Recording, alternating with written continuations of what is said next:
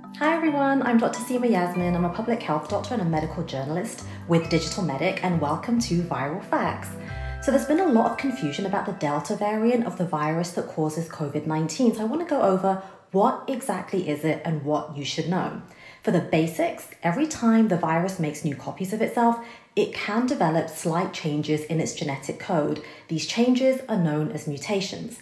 The Delta variant of the virus that causes COVID-19 is one of these genetic variants, and it is a worrying newer version of the virus because it looks like it spreads more easily between people. In fact, the CDC classifies the Delta variant as a variant of concern for this exact reason.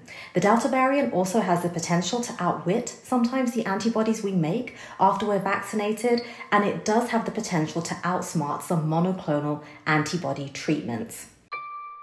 So what else is it that we need to know about this newer Delta variant?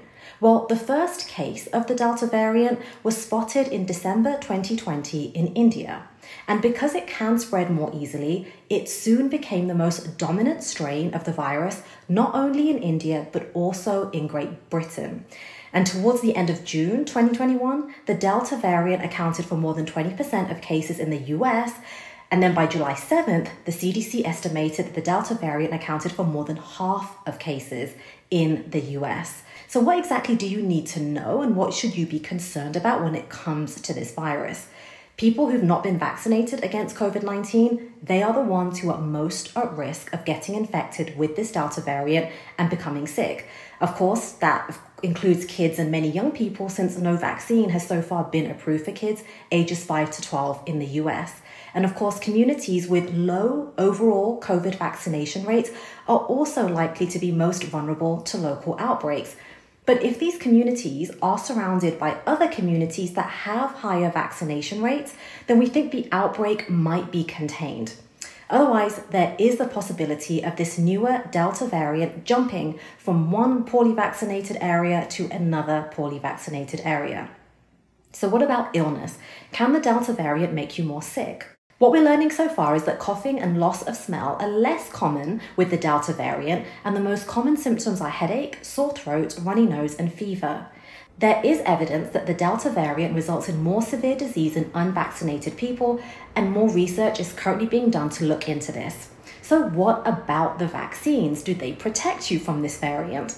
And here's some of the good news. The good news is that fully vaccinated people seem safe from the variants currently circulating in the United States and likely don't need to wear a mask. That's according to the CDC. In fact, a British study in June 2021 found that after 2 doses of the Pfizer vaccine, the vaccines were found to be 88% effective.